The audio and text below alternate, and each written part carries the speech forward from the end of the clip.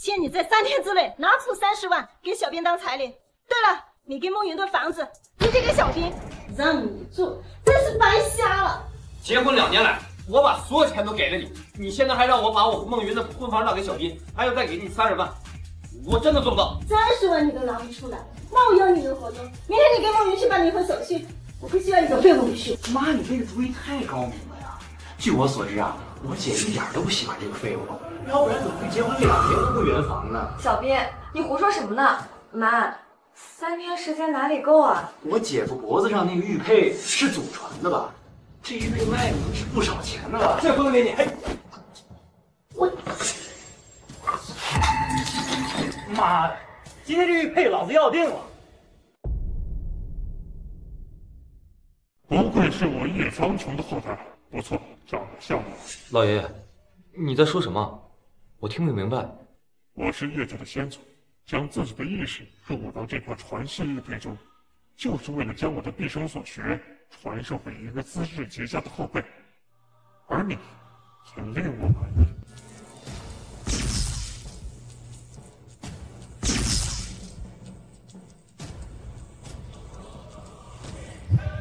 一定要将叶家的传承发扬光大，要替整个叶家报仇，不掉好下。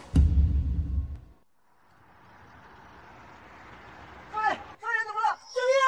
救命啊！我这杀人被倒了！有没有人？让我来，让我来。干嘛？你干嘛？出人命了！哎，别老是救人啊，这分明就是杀人，这人一看就是骗子。这是骗子，骗子！到底是骗子？你们马上。算一算，算一算，算一算。算一算，你醒了，你醒了，我都快被你给吓死了。哎呀，我王志凡福大命大，哪那么容易挂掉？居然是王家少爷王志凡。王家那可是咱中海市资产排名前10的大家族啊！哎，对了，是谁把我救醒的？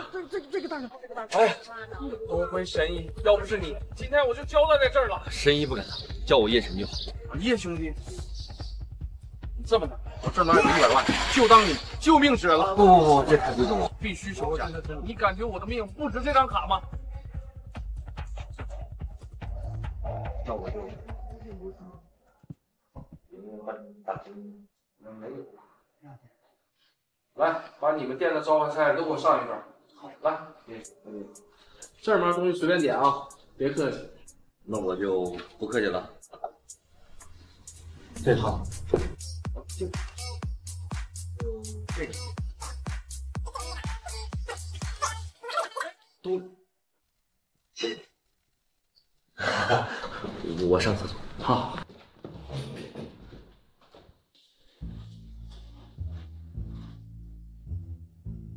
梦云啊，让我借你30万也不是不可能。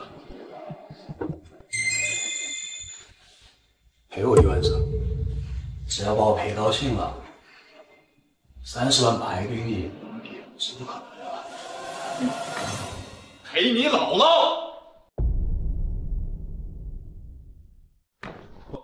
陪你姥姥。哪来的臭小子，敢来我包厢刷野？叶晨，你怎么来了？我的力气居然会这么大！你就是叶晨，你敢打我，我弄死你！叶晨，你要是把他惹火了，我弟弟30万彩礼就没了。现在是他有求于我了。小子，我告诉你，这个社会上有钱才是大爷。你今天要是不给我跪下磕头认错，我用钱打死你，信吗？啊，不就3万块钱吗？你以为只有你有吗？还不快滚！好，有种！齐文云、叶晨，这里让我记住了。叶晨，这30万你从哪？千万不能让岳父岳母知道自己救了富2代，恐怕以后会变本加厉的压榨自己。叶晨，这30万你从哪来的？千万不能让岳父岳母知道自己救了富2代，恐怕以后会变本加厉的压榨自己。你是不是借了房贷？不管这个钱怎么来的，立刻还回去。你就放心吧，我这个钱呢是从正规渠道得到的，你快点回家交给小兵吧。那好吧，这笔钱我会跟你一起还的。时间不早了，我还有点事要处理，走吧。那你早点回来，我亲自下厨做饭给你吃。叶兄，事儿办完了。对，刚才我叫你无赖的时候，感谢你帮我拦住我。叶兄客气了。你给了我100万，又请我来龙腾饭店吃饭，不单单是为了报答救命之恩，而是让我帮你看病。叶兄果然聪明，我就想让你帮我治疗一下。最近我有一个病症，困扰了我很长时间。王大哥是不是最近喉咙奇痒难忍？随着夜间咳嗽加剧，又会恶心出汗，具体发病时间为5天前。叶兄弟怎么对我的病症知道得一清二楚？我是一名中医，你这个病症呢叫风寒表症，治疗起来还是很方便的。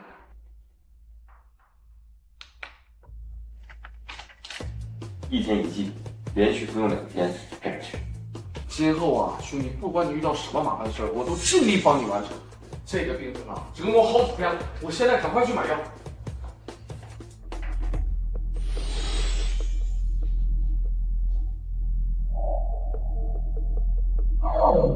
先祖的传承已经被我尽数消化，接下来我要试一下鉴宝术。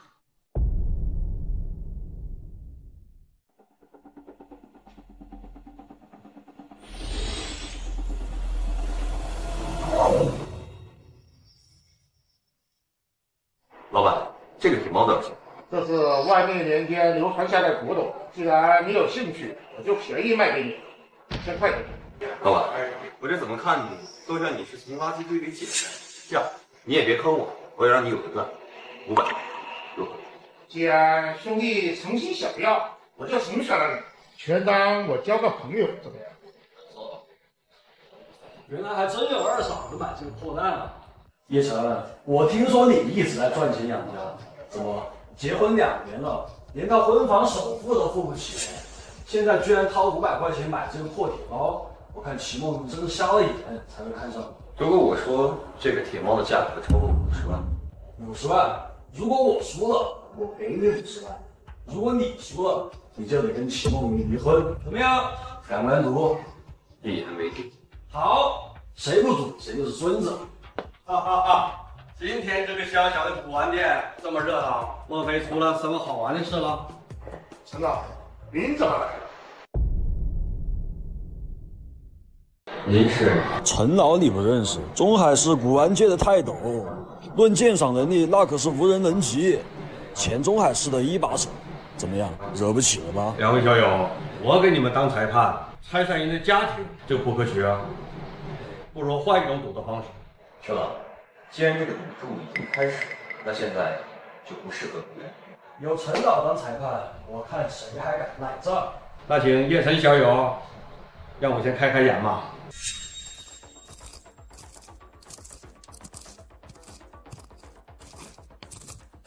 叶晨，你疯了吧？让这么多人围观，你用一个铁猫泄愤？王老板，快拿一把刀让我试试。您拿我的。糟了，这可不是普通的铁猫，这是镀铁的金猫，现在市场价值1000多万以上，要说过亿，也不是没有可能。叶晨小友获胜。由叶晨小友获胜。叶晨小兄弟，这个金猫，我现在是一点都不想卖给你。王老板，做生意要讲究诚信，一手交钱一手交货，怎么能反悔呢？王老板，这次我能有这么大的收获，都是完全因为您的个案。这样，我也让您多赚点，把曹逸飞输给我的50万全部转送。哎，感谢叶兄馈赠，以后本店所到新品皆由叶兄来挑选。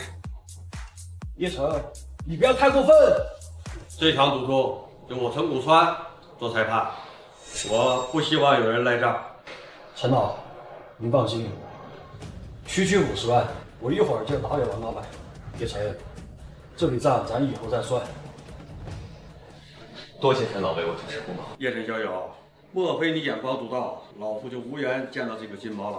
老夫有个不情之请，这只金猫能否让老夫带回去欣赏几日？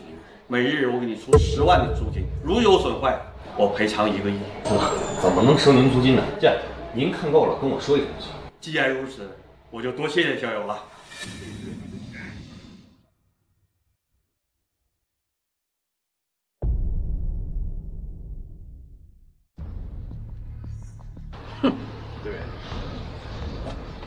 小张，你就是叶晨，有人吩咐我让我卸掉你一条胳膊，现在只要把你手中的古董给我留下，我可以饶你。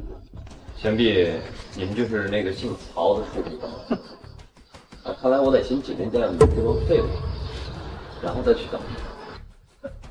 小子，你敢骂我？我混迹道上这么多年，你还是第一个敢骂我是废物的人。今天又要让你为自己的狂妄付出代价！你还敢还手？兄弟们，抄家伙，给我弄死这小子！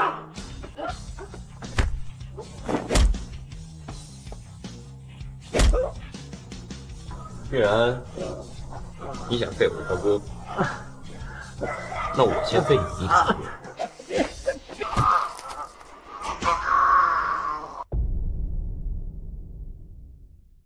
叶晨这家伙居然找到一件价值连城的古董，害我在众人面前丢尽了脸。怎么样？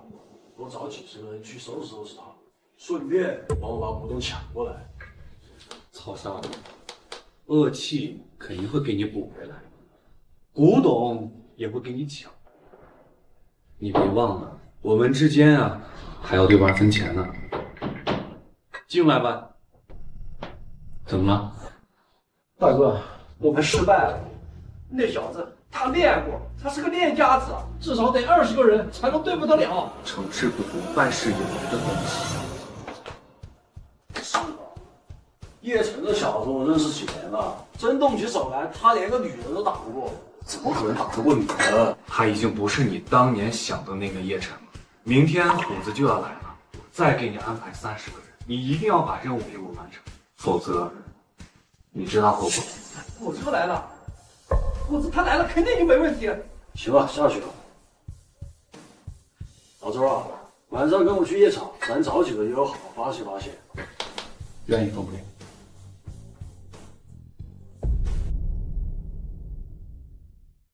我回来了。一看见他这衰样，就知道钱没准备好，真是瞎了眼，把梦云嫁给他。丽青，你就少说2句嘛。叶晨这孩子任劳任怨，挣到的钱都跟你，你还有什么不满的？怎么？他连咱们儿子彩礼钱都出不起，我当然不买。只要他3天内拿不出30万，我就让他滚蛋。就是，我已经把我姐照片给很多富豪看过了，他们呀都争先恐后当我姐夫呢。徐飞，我告诉你，你这辈子只属于我一个人，其他人死了。姓叶的，把你的手放开，否则我现在就让你滚蛋！废物啊，没什么本事，脾气还不小。你姐夫白天辛辛苦苦帮你凑钱，你就这么对待他，真的是太过分了。你这钱是从哪儿弄来的？你在外面到底还藏了多少私房钱？爸，这是我今天中午去买彩票，正好中了30万，我也可以做证。对妈，我可以作证。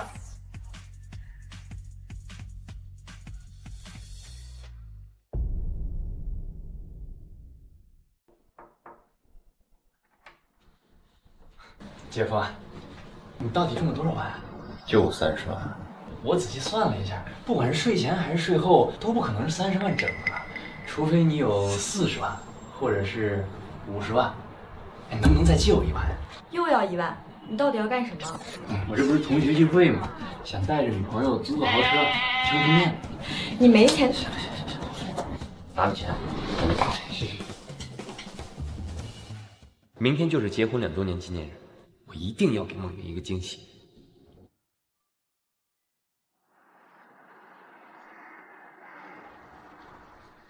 先生，请问需要选什么首饰？帮我推荐一枚钻戒吧。这是本店的新款，除了2克拉的钻戒以外，边上有着99颗碎钻，象征着长长久久，也是仅剩的最后1枚。很不错，帮我。菲菲，把这款长长久久拿给我，我要拿给我的老顾客看看。可是这位先生，这位先生啊，这枚戒指可是价值30万，您恐怕支付不起，您还是看看别的吧。不好意思，这枚戒指我要。就你这一身上下还不到100块，怎么是要明抢吗？狗眼看人低，帮我报警。保安，保安，这里有人抢劫！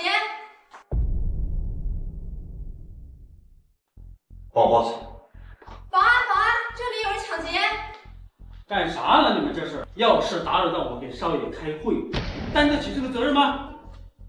这个人捣乱！我的老顾客有意购买这个长长久久钻戒，可他买不起，却还要霸占这个戒指。哎，叶晨兄弟，你怎么在这儿呢？对了，发生什么事了？其实也没什么事，主要我想给我老婆买钻戒，然后他们看我穿的太寒酸了，一直不让我买。吴姐，去财务领他这个月工资。少爷息怒啊！我下次一定会对员工严加管理，保证不会再出现这种情况。去把那个戒指给人叶晨兄弟给我打包吧。哎，对了，刘向东，把我爸前几天从国外带回来那海洋之心那个钻戒给我拿过来，送给我叶晨兄弟。少爷，那枚钻戒现在如果拿出去拍卖了，最少不会低于200万。您确定？让你拿就拿，哪那么多废话？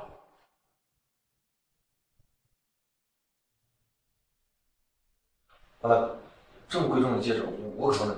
别客气，我不单单是为了送给你，就当我送给弟妹的礼物了。那我就借吧。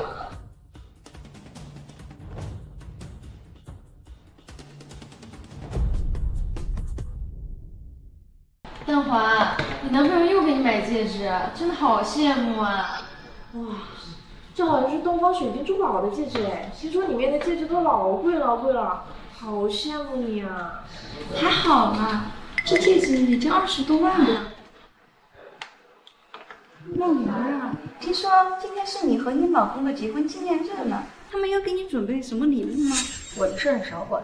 好了，就别接梦云的短了。就她那个老公呀，肯定什么也没准备。就是，就他那冰块里，有哪个男人愿意对他好？哇，这是谁的货？这么浪漫！今天这么多人过纪念日吗？我这条单身狗今天可是粉身吃了一顿狗粮啊！梦妍，今天是我们2周年的结婚纪念日，这99.9没人发，送你。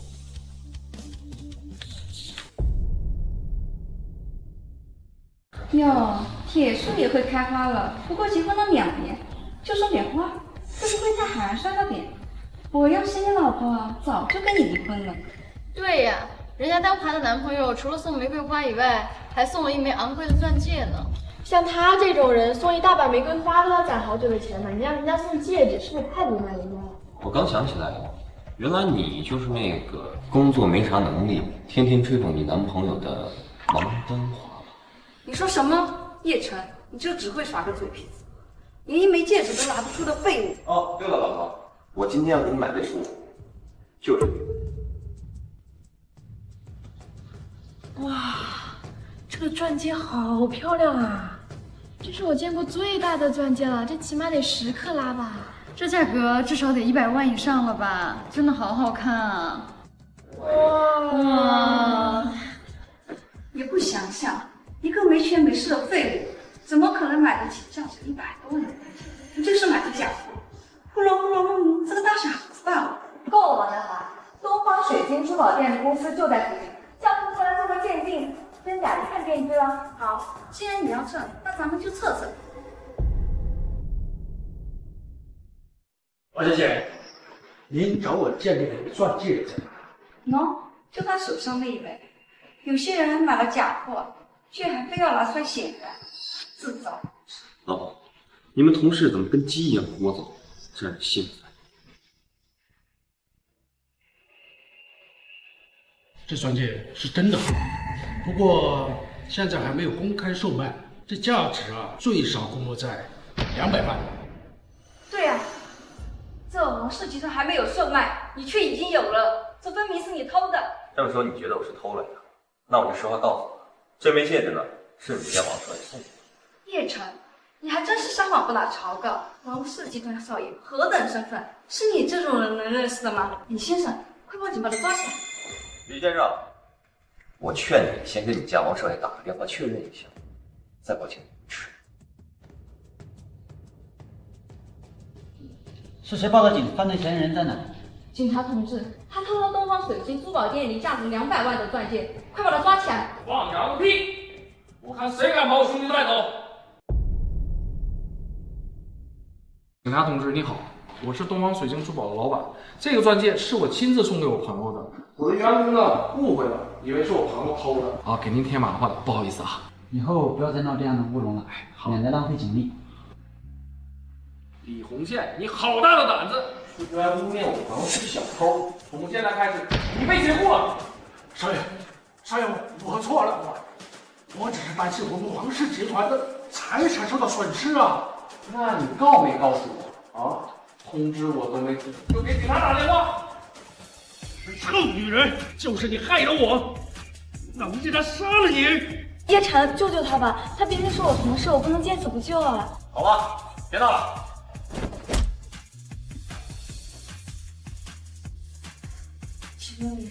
叶晨，谢谢你们这个，我为我之前的事感到抱歉。叶兄跟弟妹真是郎才女貌，祝你们百年好合。兄弟这儿还有点事儿，我就先走了啊。妹，晚上我不在这，你看。好的。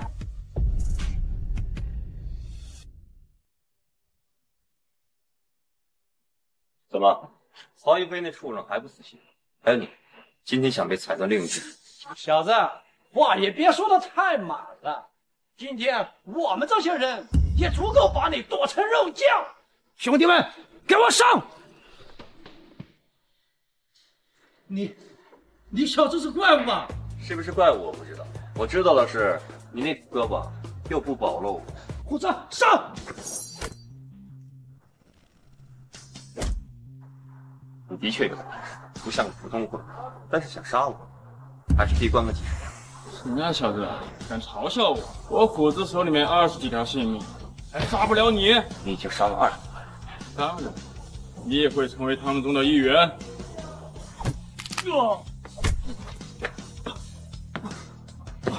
现在是不是太晚了？不，虎子，你不能死啊！你别把我一个人丢在这里。放心吧，走不了，杀了20条人命还想走？今天你必须死！叶晨小友，找我什么事啊？是不是着急要那件古董？哎，不是，陈老，你别误会。那个金包你想留多久就留多久。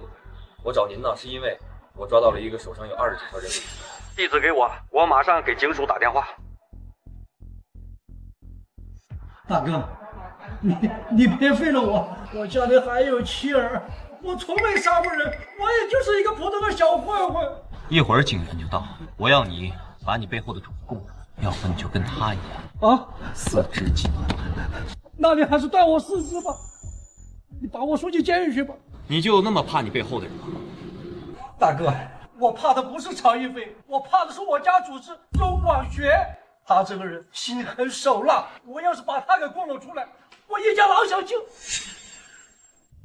看在你家人没有人命的份上，我认了。谢谢。对了，周广学，你可千万不要去招惹他，他可不是你可以得罪的人啊！他。陈老，您居然亲自来？这么大个案子，我虽然退休了，还是要亲自到现场看一看。这个是前几年的通缉要犯，这一次抓捕失败后，就再也没有露出踪迹。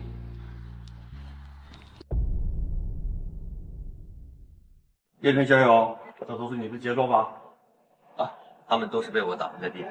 这怎么可能？一个人打这么多？行了吧，把嘴闭上，你的嘴巴看上去都能含个咸鸭蛋了。你说到底怎么回事？前阵子得知这位小兄弟有价值1个亿的古董，就派了这些兄弟前去抢夺，没想到都不是他的对手啊！他说的是真的吗？就当他说的是真的。你小子什么态度？这件案子牵扯比较多，不容易揪出幕后黑手，不要打小这个折。叶晨小友，我没想到是因为我的缘故，让曹一飞盯上了你。你放心，我会想办法让曹家不敢动你。还有，我请你帮个忙，暗中盯住曹家。盯住曹家？以您的实力，想让曹家有个翻身也不是难事。为什么让我去盯？曹家这些年做了太多违法犯罪的事，单纯从商业上压垮，太便宜他们了。我要将他们背后的利益集团连根拔起。陈老，您已然退休，能够心口牢记这些事情，真是中海人民的福气。气死我了！几十个人打不过一个叶城，废物！这家伙不仅打伤我们几十个弟兄，还把金属给扯进去了。若是把我们周少也供出去，那不都完了？以我的手段，我相信他不会把我们供出去，因为我相信他们绝对忠诚。我真是气不过，这家伙不仅折了我们几十个弟兄，连咱的得力干将虎子也给折进去了。这个恶气，我一定会补回来的。哦，喂，陈老，您找我啥事儿啊？怎么了？这是？叶城的小子居然把古董借给了陈古川。刚才陈古川给我来电话了，他说叫我不能动叶城，以陈古川的人脉。他现在已经保叶城了，我们这2天可以先不动他。过不了多久，我相信那小子一定死无葬身之地。这里消费太贵了，太浪费钱了。今天是咱2周年的庆祝纪念日，应该带吃。你好，先生，请问是用餐吗？对。我去个洗手间。那麻烦帮我们找个客窗的位置。明天早上可以。叶城，你为什么会在这儿？叶城，你为什么会在这儿？我带我老婆来吃饭。你知不知道这里的客人非富即贵，你这种穷鬼根本不配进来。没想到2年不见，也更吃力。哦，对了，介绍一下，这是我老公。你好，我是黄氏药业集团董事长，康雅 KTV 的创始人，新乐游乐场的股东，很高兴认识你。你好，我叫叶晨，是一名无业游民，也是这样的情况。真是替徐雅感到不值啊！不过我可以给你提供一个免费的职位，我们公司好像还缺少一位厕所保洁啊，叶兄，要不你考虑一下？我这个人呢，不太喜欢跟垃圾人在一起。先视频。叶晨，你才是垃圾，你连工作都没有的垃圾。老公，我来了。叶晨的老婆，哼，没想到如此漂亮。叶晨，这家菜太贵了，1瓶水就要48，我们换家店吧。小姐，既然来了，不如品尝一下吧。我觉得只有这一家店才能够配得上您的气质啊。既然你的丈夫无力支撑这里的消费，不如由我邀请你共进晚餐，如何？既然你的丈夫无力支撑这里的消费，不如由我邀请你共进晚餐，如何？我没兴趣跟陌生人一起吃饭。黄康平，你什么意思？你带我来吃饭，挑起别的女人？徐雅，我警告你，如果你坏了我好事，我是不会饶了你。怎么？难道你要跟我分手不成？如果你有这个想法的话，我不介意满足你。这位小姐，麻烦你考虑一下呗。今天是我结婚2周年的纪念日，所以除了跟我的丈夫共进晚餐以外，我不会跟别人吃饭，请你离开。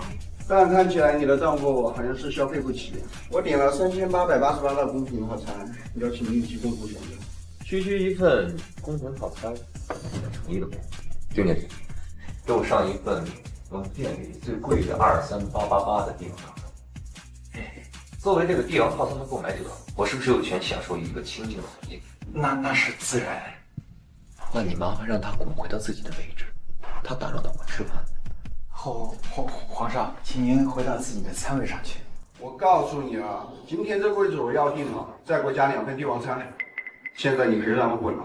如果你能将他赶走，连他带队酒店的损失由我来承担，包括你之后在我店里面消费全免。皇上，我们酒店有规定，没有合适的理由不能够随随便便赶人。那就随便编一个，比如吃霸王餐。保安们，赶紧过来，我要赶走这2个人。你这个经理是不是败不干了？告诉你，整个中海所有酒店，只要我说一句话，谁都不敢用你。王少，刚刚是皇少说那个叶神他没有钱，过来吃霸王餐的，我是冤枉的呀。王少，您还记得我吗？咱们之前一起合作过很多项目，这其中有很多误会啊。我也不知道叶晨是王少的朋友，你看你王少。丁经理，把这个人赶快给我扔出去。对了，我告诉你，你跟我们王家所有的合作，取消你的资格。保安，把他俩给我扔出去。王大哥，真没想到今天你又冒死，真是麻烦你了。不麻烦，正好路过，刚才刚赶上。对了，丁经理，我兄弟这个帝王套餐今天就由我来请，就当是刚刚的事儿，为叶晨兄弟赔礼道歉了。这样挺不错的。我兄弟也是个大度的人，这样做的话，他就能原谅点卢茂。叶晨，现在你可以告诉我这几天究竟发生什么了吧？想办法弄钱的第一天，在路上无意间遇到了晕倒的王大哥，我把他救了起来，为表感谢，他给了我100万。可是你不会医术，是怎么救下他的呢？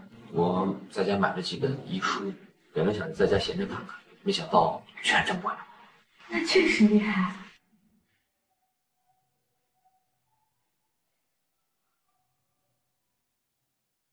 这么晚了，咱们回家吧。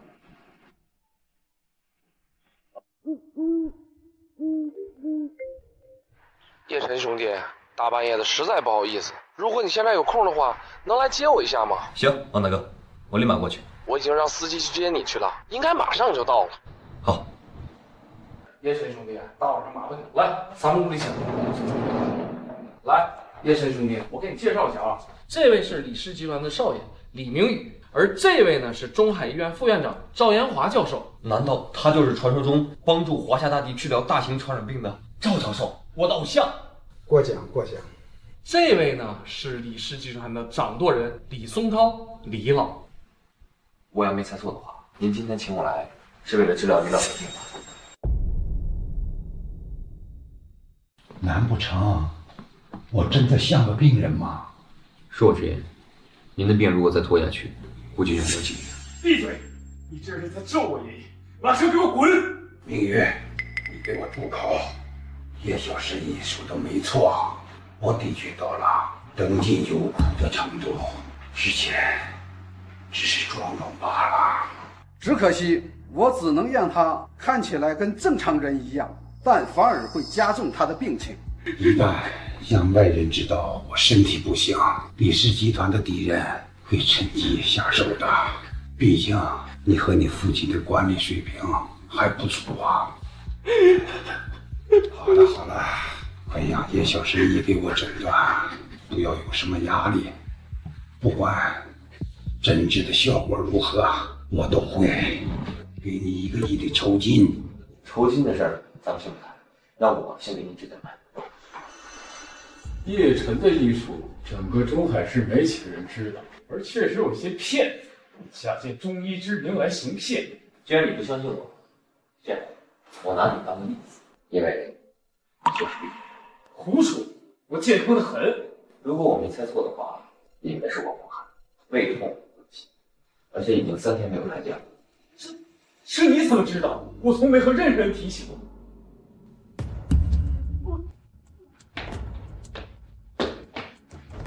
让他在厕所里好好反省一下吧。叶兄，开始吧。叶兄，怎么样？能治吗？我马上给你安排一个病房。不需要病房，在这里就可以。你不是开玩笑吧？这里可没有任何的医疗设备。赵老作为一名老中医，应该有预备银针吧？你打算用针灸的方法给老李治疗吗？赵老，定不会让您失望的。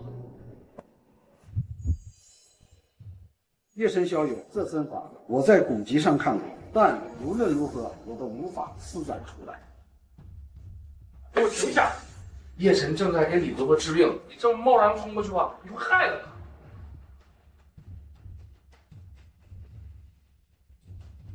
我的老战友怎么样了？幸福命。你怎么样了？你怎么样？你到底对我爷爷做了什么？出了什么事我让你赔葬！畜生，你给我住嘴！人家叶医生费神费心的将我治好，你不仅不感激人家，反而养仇报。因为是叶晨害得你吐血不止，我才……明宇啊，刚才老李吐出来的都是有毒的污血啊，停留在身体里面是有毒的，全靠叶晨小友的帮忙才排了出来。你没有发现爷爷的气色已经好了很多吗？畜生，现在你知道是怎么回事了吧？叶晨兄弟，是我误会你了，我向你道歉。明宇，你真的太过分了，我真想替叶兄弟教训一顿。好了好了，王大哥、赵老、李老，时间不早了，我该走了。哎，叶晨小友，我决定将这张卡送给你，李氏集团顶级贵宾卡，这可是用李氏集团的信用，可以在银行里贷款。你要还不上的话，他还可以替你买单。这个呀，比一现金高数倍了。这么贵重，我更不能收了，您拿回去。叶晨小友，你认为老夫这条命还不如这张贵宾卡吗？老夫送出去东西，从没有收回的习惯。叶兄，你要执意把卡还给李老的话，会闹得不愉快。收下吧。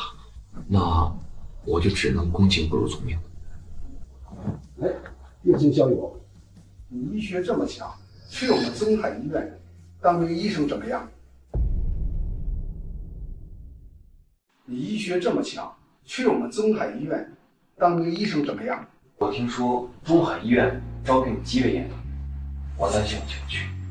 凭你的医术，恐怕整个华夏任何一家医院都会抢着要你。我明早就给院长打电话。请进。请问你找谁？我是叶晨，赵老应该给您打过电话了吧？哦，坐。您就是赵老口中那位小神医。神医之名不敢当，恰好是学过一点医术罢了。对了，赵老说会直接给我安排工作。您的确不用面试，直接接受一份工作。至于职位嘛，就交给张林副院长安排吧。又是个走后门进来的院长，就是负伤，可不是儿戏，可不能是个人穿白大褂就是医生，那会坑害老百姓的。张老，您无非是觉得我的医术水平不够高，如果能给我个机会证明自己，是否能成为咱们员工？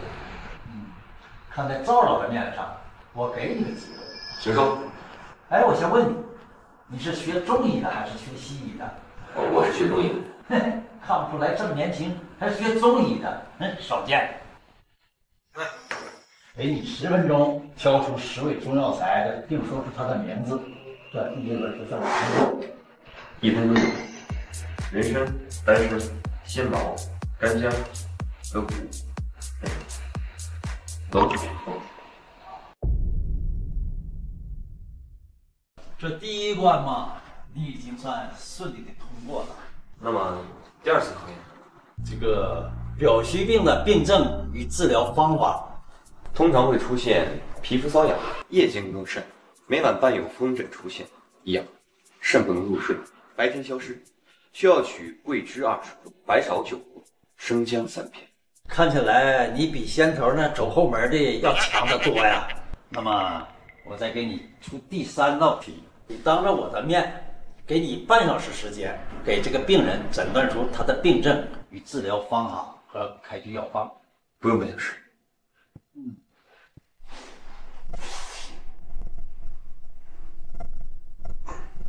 如果没有猜错，您曾经患有慢性风湿关节炎，导致你的4肢关节疼痛、下肢痉挛，不可去世。您说的一点没错。您现在的病症学名为风寒自热症，我为您开具药方，连续服用3日，便会药。谢谢医生。恭喜你成为我们医院的正式员工。谢谢张老，我一定不会让您失望的。那就好，今天晚上我准备。叶晨不好了，小兵出事儿了。没事，我马上回来。小兵昨天晚上跟未婚妻出去吃饭，结果一夜都没回来。刚刚有人给我们打电话说要拿200万去赎他，如果要是报警的话就撕票。要不是你给小兵钱，让他去住豪车，绑匪怎么能盯上他？好，钱的事儿我来解决。你怎么解决？这可是200万，不是30万。实在不行，我去找黄大哥借。叶晨，那我跟你一起吧，毕竟小兵是我亲弟弟，我不能让你一个人去冒险。不行，你不能去，你去了，他们反而会见色起意，到时候更危险。请问您是需要办理什么业务吗？我要贷款，我现在就要200万的现金。200万现金是一笔巨款啊！办理这项业务最少得等1个礼拜，看你这样子也没有那个资格。赶紧的，拿200万带着去。这不是李氏集团的顶级贵宾卡吗？现在我可以，当然可以。那我就去准备准备。您在贵宾室休息休息啊，喝茶。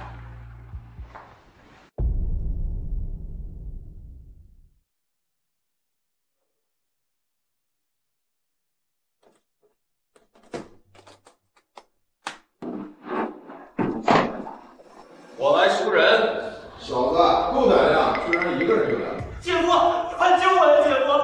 你现在可以把他给放走。放人，我得先验钱才行。老大，200万没错。现在钱也验了，也给你们，该把他放了。放人？今天钱我要，人我也要。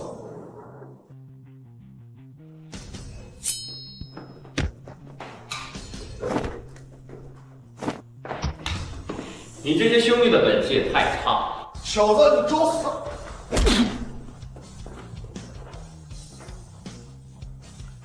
小子，叫我叔叔，要不然我就宰了他！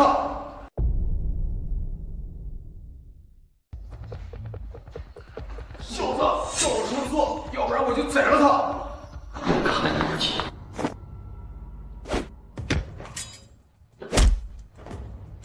搞定，收工。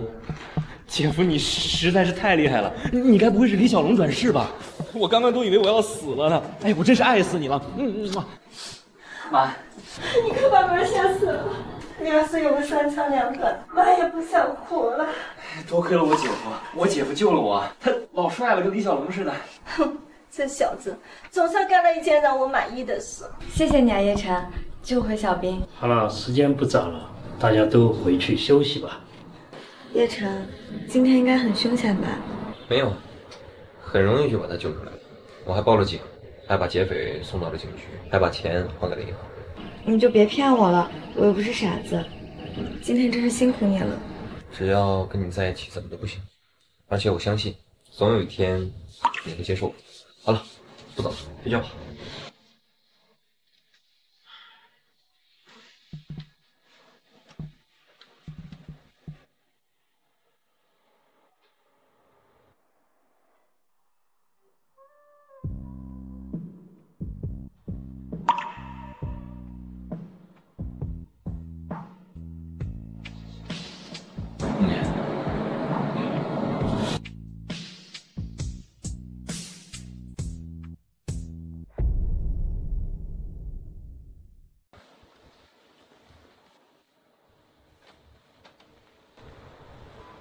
我也是个男人，我也有需求。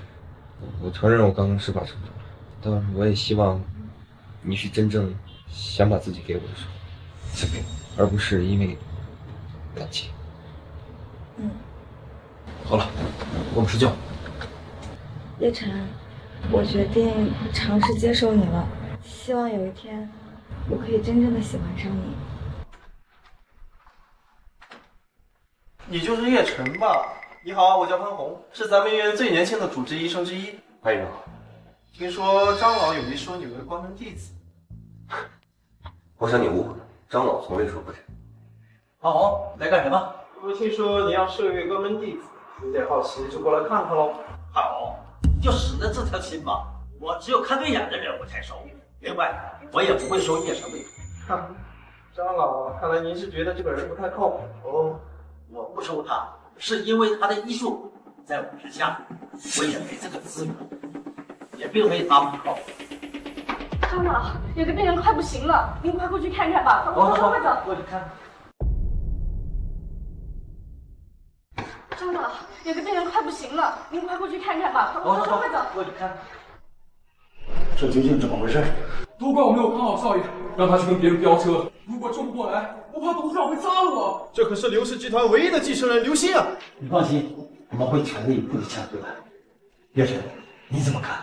病人是在飙车的过程中发生了车祸，因为速度特别快，撞击的力度也特别大，所以病人的血液已经堵塞，而且器官已经衰竭。如果再不抢救，半小时后身陷难救。跟你有同感。你们快想想办法。我们正在想办法。张老，给我拿一包银针，也许我有办法救人。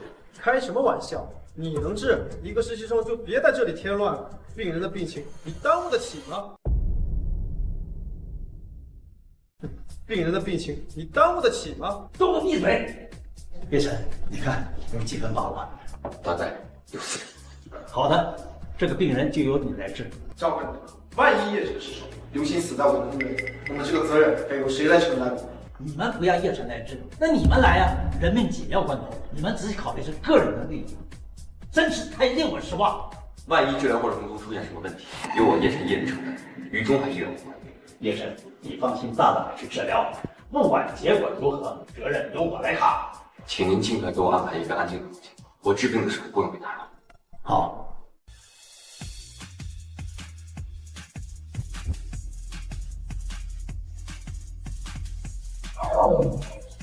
我儿子的情况怎么样？现在在哪里？病人正在此事你为什么没有为我儿子亲自治疗呢？这个人比我更适合在这个位置治疗。哦，是哪位名医啊？哼，这个人可不是什么名医，而是一个刚来2天的实习生。什么？20多岁的实习生？你这是要害死我儿子！立刻把那个人给我揪出来！那个叫叶晨的实习生，马上给我滚出来！干什么？干什么？你凭什么打我？你还有脸问我为什么打你？我儿子何等金贵之身，你一个臭实习生，你有什么资格给他治病？如果我的儿子因为你的治疗出事，那么我让你陪葬。看来我真不该费心劳力把你儿子从鬼门关里拉回来。难道治疗成功了？算是成功了。现在病人的情况已经基本稳定，但是现在背上的银针还不能拔掉。哎呀，你太累了，你赶快回去休息去吧。光是治疗这个病人已经够累了，再碰到这种不讲道理的家长，心更累。你个臭实习生，你差点害死我儿子，你还想这样离开啊？你个死泼妇，你到底有完没完？要不是我，你儿子已经早去见阎王。要知道他的父母是这种货色，我就不该救他。哼，两个半儿啊！好了，既然令公子已经救过来了，二位赶紧过去看看吧。臭实习生正气的，居然给我儿子身上扎了这么多钢针，立刻给我马上拔出来！叶医生说暂时不能拔。哼，我就是学中医的，他这是在胡说八道。你看，我把针拔出来了，这不什么事都没有吗？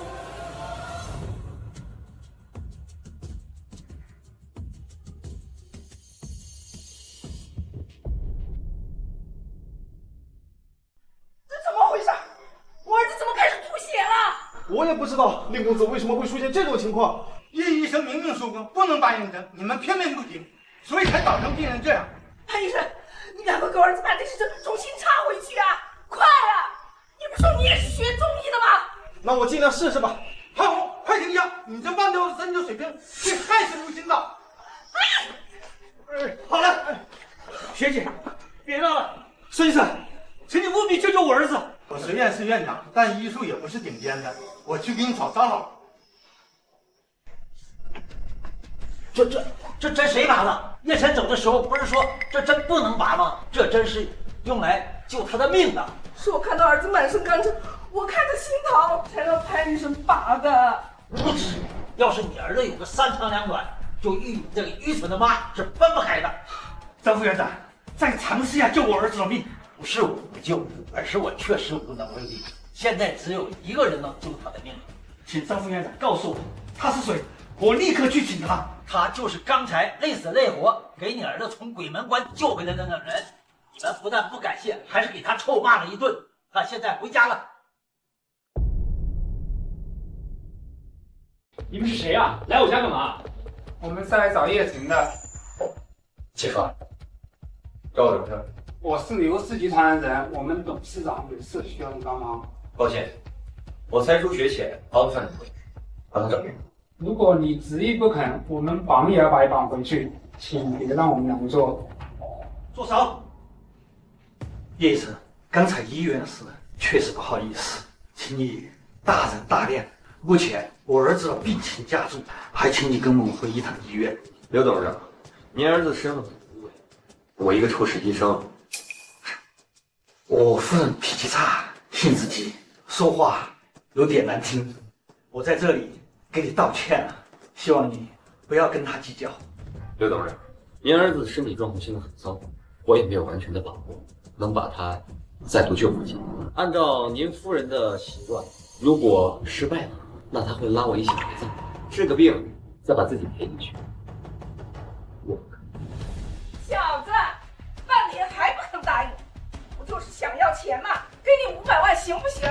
够你花半辈子了。对于2位的臭钱呀，我是半丁点不感兴趣。请回。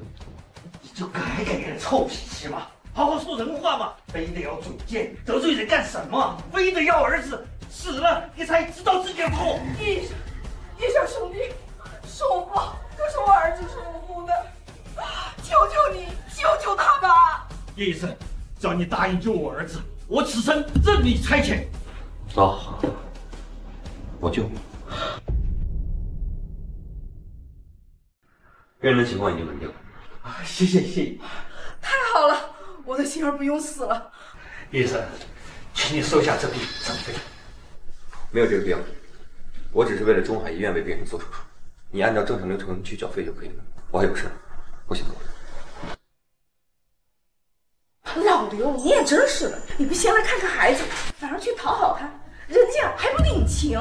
你真是妇人之见。你看叶医生的医术造诣已经超过了张院长和孙院长，我们不能让他因为今天的事情对我们心生芥蒂。孙院长，这1000万我要捐给贵院，以表示贵院救了我儿子性命的谢意。做医生工作的，治病救人乃是我们的工作，应该的。那我就告辞了。好，谢谢。老孙呐，你知道你的医术为什么会有我吗？你整天把你的精力都用在这个人际关系，你每天只巴结各大富豪，这能怪我吗？咱公立医院为了让更多的老百姓能看得起病，我只能争取各大富豪捐助，填补资金缺口，不然咱就得提高收费水平，那老百姓就得遭殃了。哎呀，老孙，看来是我误会你了。理解就好。对了，老张，我打算让叶晨做东海医院副院长。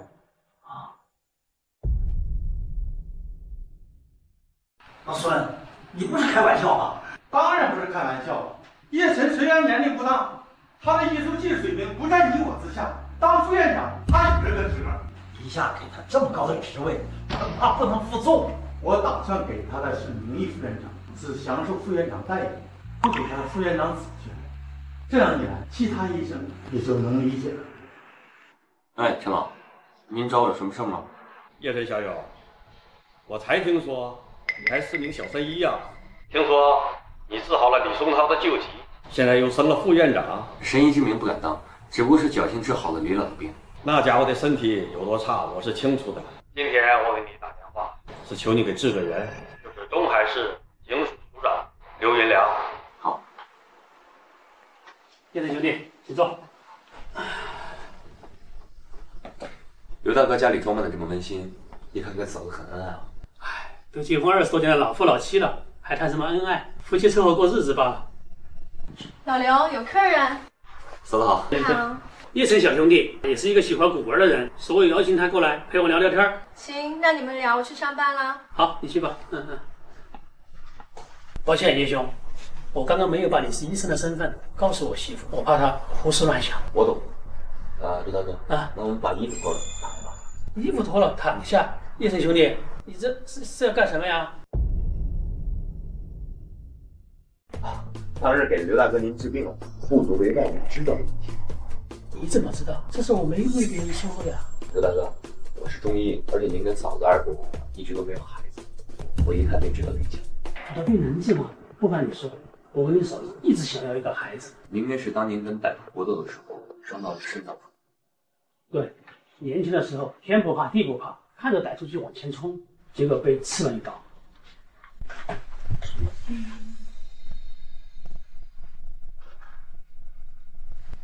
刘大哥，拿这热水喝了。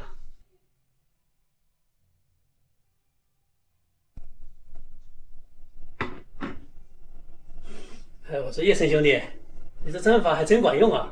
你有什么事儿，你先去忙吧，我就不打扰你了。啊，我懂，那我先回去。好，先去吧。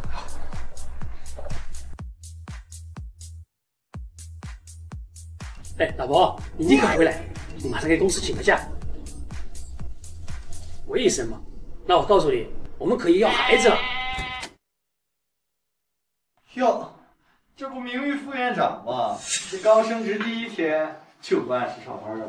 我去外面出诊，怎么有问题？当然不敢有问题。您可是名誉副院长，我们怎么敢呢？对，我们怎么敢呢？别笑，万一叶副院长要是生气，一会儿把我们开除了怎么办？哦，不对，他只是名誉副院长，没权利开除我们。我有没有权利开除你们呢？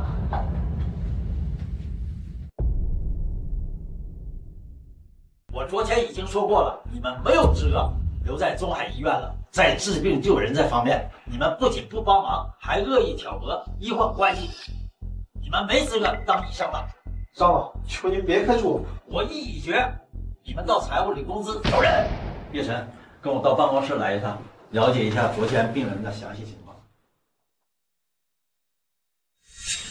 他娘的！现在老张已经完全跟叶晨穿同一条裤子了，现在为了叶晨要把我们给开除，咱们不能坐以待毙，咱们得想想办法，让院长开除叶晨。我去找我表叔，不管张老还是孙老，肯定都要卖。好，那我把我老舅叫来，让他跟你老叔一块给孙院长施压，这样他们绝对不会开除我俩。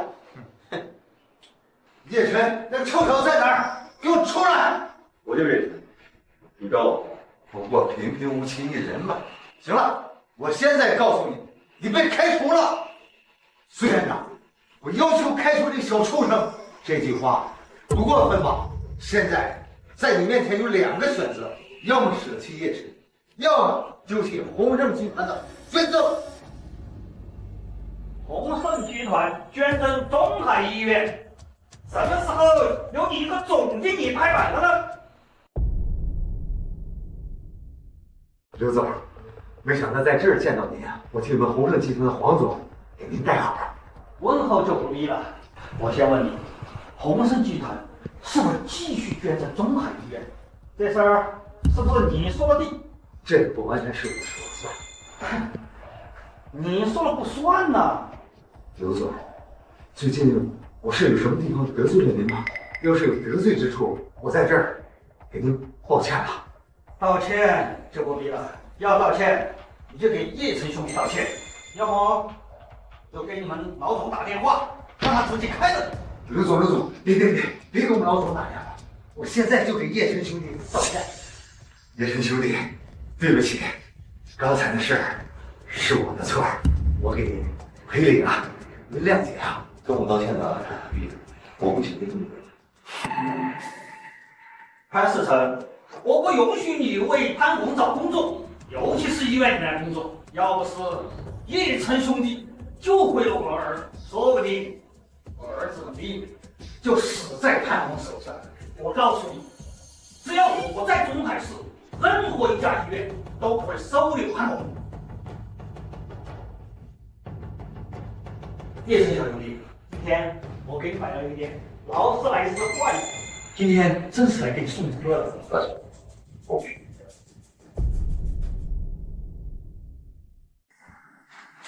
张总，叶晨医生不好意思你这么贵重的事，我就先替他包吧。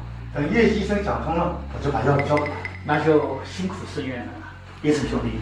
昨天我们夫妇的行为确实有点不妥，还望叶晨兄弟有朝一日可以接受我们诚挚的道歉。医生，这个就先放着。袁副处长，你怎么亲自过来了？孙院长，您客气了。今天本来不打算打扰你的，但是我侄子说他被医院开除了，所以我想过来了解一下情况。这个，你的侄子医术不精，医德很差，我们中海医院已经把他开除了。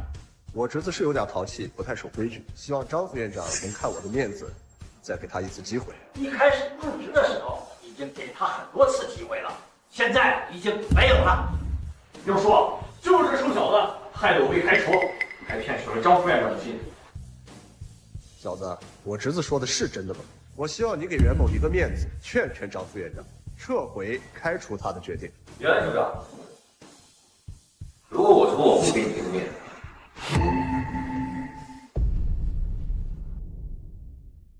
在别人面前你的面子不很值钱，但在我这儿意味着将已经脱离危险的病人重新陷入死亡。如果是因为他们两个的原因导致病人死亡，这个责任是你袁副处长要承担。叶琛说的话可是真的？他说的话不假，不过我们也不是故意要害那个病人，而且我们保证以后再也不会出现这种情况。我愿意给他们做担保，只要以后再出现这种情况，我第一个把他们赶走。抱歉，别胡说。在我看来，你的侄子根本没有悔改之心，不会给他们这次机会。好样的！我希望你以后做事规规矩矩，千万不要落在我手里，不然有你们好受的。是吗？这打算是风暴出头啊？哎，刘处长，不是你想的那个样子，我只是善意的提醒一下而已。袁副处长，希望你记住，你的权利是国家给你的。不过，同样的话，我也给刘处长提醒：你用权力包庇他人，那你的权利也会被收回。这个就不要袁副处长操心了。如果真的出了事情，不只是我，包括陈老也不会包庇于他。叶琛兄弟，实在不好意思，今天突然来找你，就是想让你跟我去给杨老看看病。刘大哥客气了，那咱们出发吧。好。气死我了！你们赶紧给我滚回去，再也不要来中海医院一步！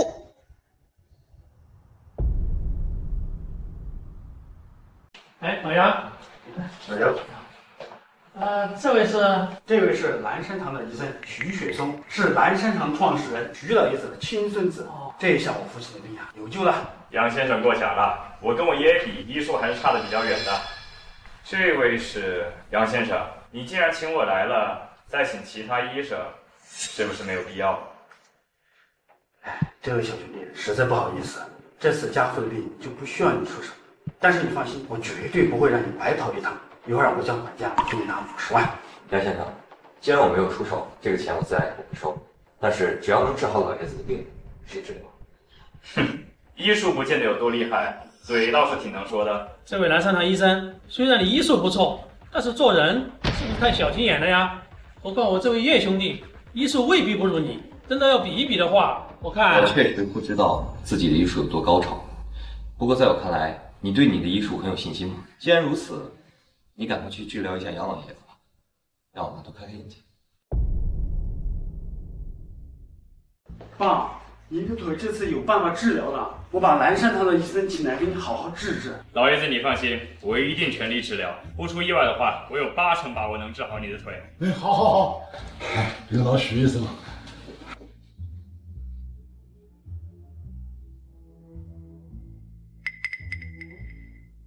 怎么样啊，徐医生？老爷子应该是肌肉横纹萎缩，应该是几十年前落下的病根吧。对，我父亲之前参加过自卫反击战，当时腿上中了一枪，当时没有得到好好的治疗，最后就落下了病根。如果老爷子能在受伤5年之内找到我们南山堂医治的话，我有10%的把握治好老爷子的腿。而现在老爷子肌肉组织已经坏死，我只能尽力一试了。他治不好老爷子，怎么说话还是太直了。如果他爷爷来了，我就得说很残忍。叶琛兄弟有自个儿办法，就连我也只有7成把握，7成高，还好你就很高了。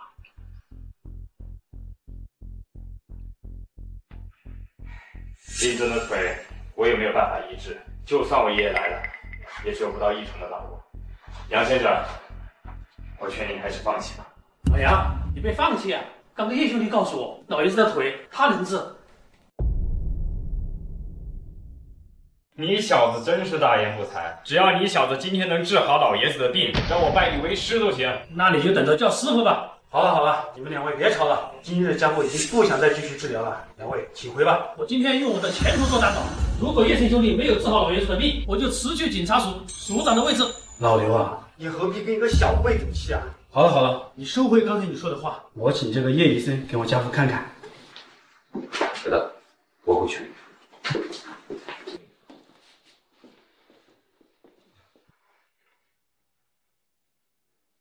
哼，我还以为多么高超的医术呢，还不是和我一样。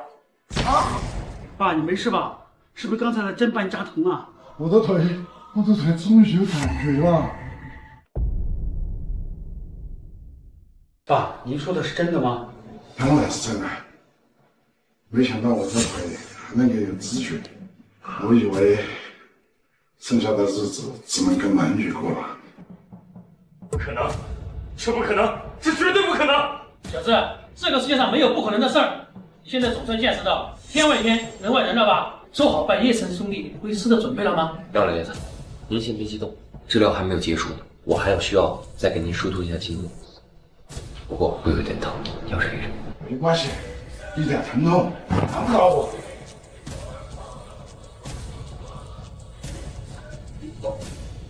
杨老爷子的腿现在已经开始慢慢恢复了，不过还需要一段时间才能够走路。现在就已经可以走路了？现在还不行，现在还在恢复阶段。不过看着他已经可以站起来了。您别慌，让我试试自己能不能够站起来。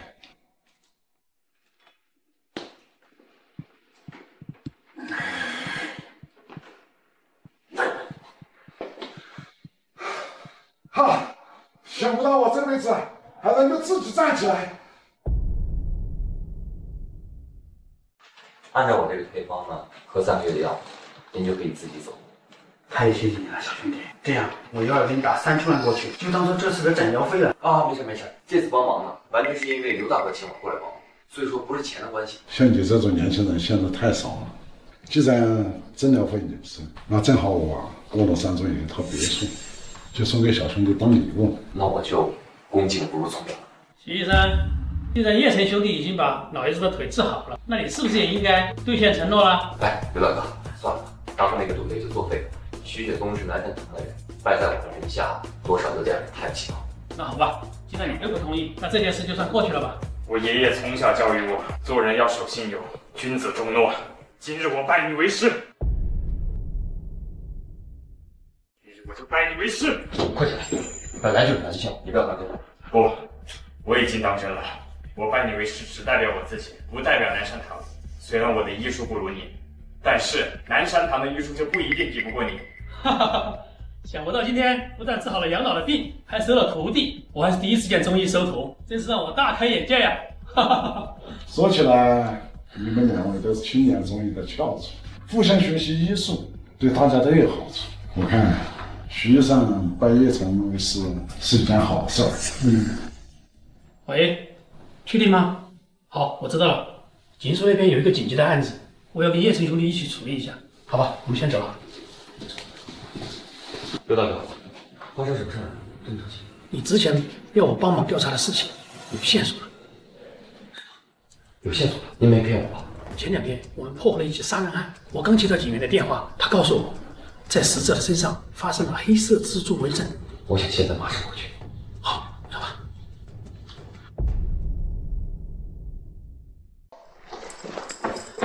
刘大哥，是关于他消息你找到什么？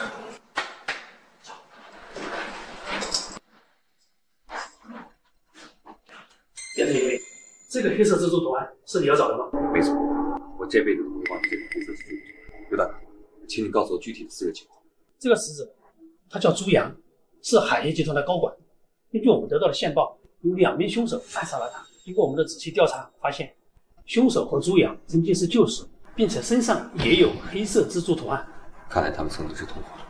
经过我们的调查，我们已经确定了踪迹，我们准备去抓捕。这2名歹徒就由我来抓捕。不行，这2名凶手他的身手非常强，你一个人去，凶多吉少。刘大哥，你知道我的身手，就算他们2个加起来也不是我的对手。既然你决定要去自己对付这2名凶手，那我跟你一起去吧，有我在，也多一个帮手。走。叶城，那2名罪犯跟你有什么关系？你如此在意？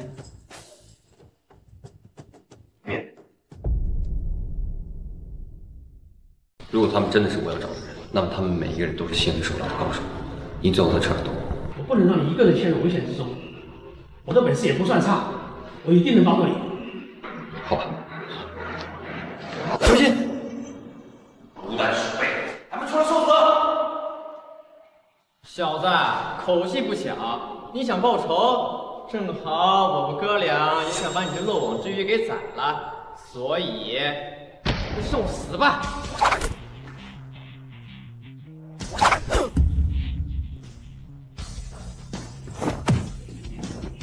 臭小子，敢打我兄弟，找死！杨伟，小心！这小流氓，你轻一点，已经晚了。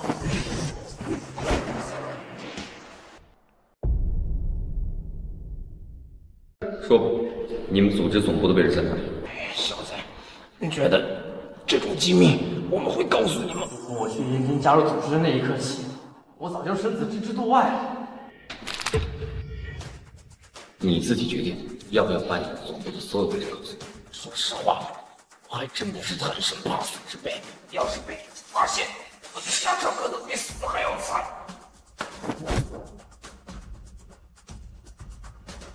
2个活生生的人就这么死了，看来他们所在的组织真的很可怕，可怕到宁死也不肯背叛组织。但是可惜了，你没问到你想要的信息。没关系，能够得知他们的组织在燕京已经很满足。那你要去燕京吗？我妻子打算明天去，负责管理血液的分公司，我准备别带喜去，到时候抽时间调查调查。刘大哥，怎么了？我找到你说的组织了。是吗？真的吗？你马上下楼，我现在就去楼下。好，刘大哥，把组织的具体情况和我说一下。我们将所有抓过的罪犯进行了排查，锁定了几名身上有黑色蜘蛛纹身的人。好在这几个罪犯都没有什么特殊能力。那应该是组织中的低级人。是的，经过审讯，我们得到了一些信息，但是由于他们层级太低，除了总部的地址外，其他都不了解。看来要跟组织总部进行决战了。具体位置在哪？位置在燕京南面的别墅区，那里是楚家经营的地方。楚家由一个无名的小企业发展成现在这样，肯定有组织的帮助。看来就是楚家杀了叶家人。楚家由一个无名的小企业发展成现在这样，肯定有组织的帮助。看来就是楚家杀了叶家人。那个组织实力绝对不一般，你如果着急去对付他们的话，不仅不能收拾掉他们，反而会丢了性命。千万别冲动。当你们抓住那几个已经出狱的组织成员的时候，组织就必定会有所察觉，很可能已经转移阵地了。所以，我觉得尽快去对付他们才行。但是也不能让你只身犯险。这样，我现在马上回去调动所有人出动的警力，跟你一起去。可是你，目前组织已经注意到你，他们很可能会对血液公司提前下手。你要是实在不放心，可以先去血液公司。叶神，不好了，你快回来血液公司！有3个人冲进了血液公司，他们自称是组织的人，要带走孟云。公司所有保安都上了，依然不是他们的对手。你别着急，我马上回去。叶神，不好了，你快回来血液公司！有3个人冲进了血液公司，他们自称是组织的人，要带走孟云。公司所有保安都上了，依然不是他们的对手。你别着急，我马上回去。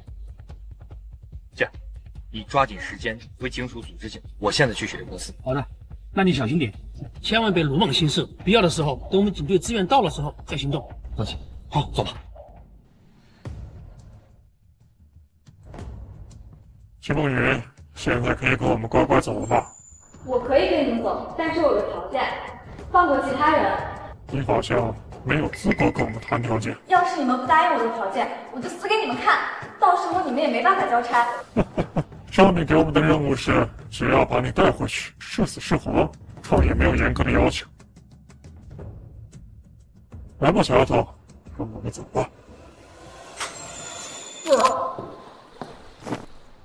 我看今天谁敢带走孟云。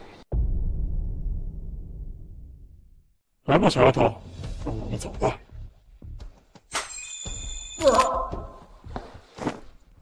我看今天谁敢带走孟云。如果想活命，带我去。你居然敢去总部！我告诉你，我们店主的实力不信能比得了他，去了也是白白送死。少废话！你来这里又为了带我，现在我主动来。好，这是你自找吧，跟我来。叶晨，别去。梦云，你放心吧，我会骗你。你要带人干来了。店主，你为何？是你把人抓回来了，还是你被人逼着提供了总部位置？这之间区别，我想你自己最清楚。店主饶命啊！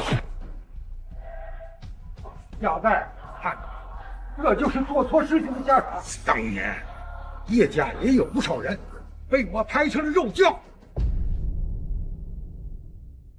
果然是你杀了叶家人，你为什么要这么做？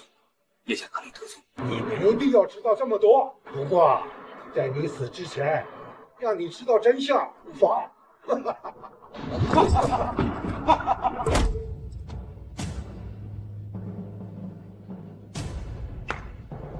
你卷杀术，那不是死在了那场屠杀之中吗？这不可能！为什么？为什么你要杀了叶家人？我也是叶家之子，我这么多年怎么努力也赶不上你父亲，所以叶家人，包括你，都得死。二叔，你已经疯了！好，二叔，这是我最后一次这样称呼，我爸爸说，你是他最宠爱的，所以他才希望扛起整个叶家，在叶家的庇护下，健健康康的成长。没想到，只可惜真相来得太晚了。我现在就去找你父亲赔罪。好，叶家的大仇终于报。